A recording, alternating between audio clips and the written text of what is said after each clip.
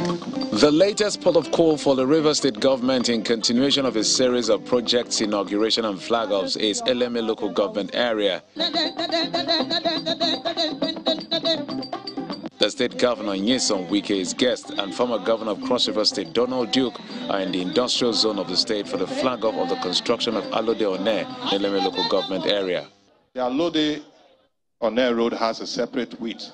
It has a wider width of 10.3 kilometers.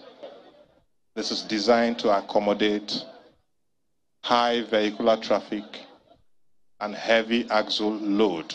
Governor Wike reaffirms his commitment to ensure that every corner of the state benefits from the infrastructure development under his administration. This is the economic hub of the state, and therefore everything must be done to make sure more economic activities are attracted here. Opening all these roads will of course give the companies the hope that one day the federal government will remember the East-West road. His guest, Mr. Duke, commends the governor for always prioritizing the interest of his people. Perhaps no government in Africa that I know where literally day in, day out, there is something to celebrate. This is the hotbed, the crux of politics in Nigeria today.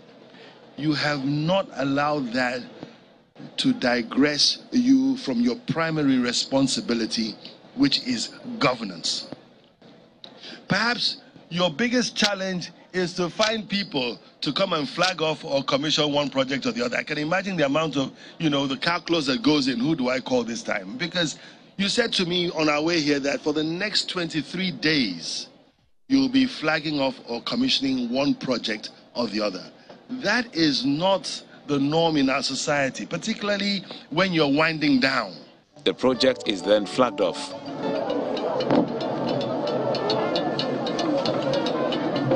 With the flag off of this project, the resident and business community in the industrial area are looking forward to a better business environment, especially in and out of the Onne port.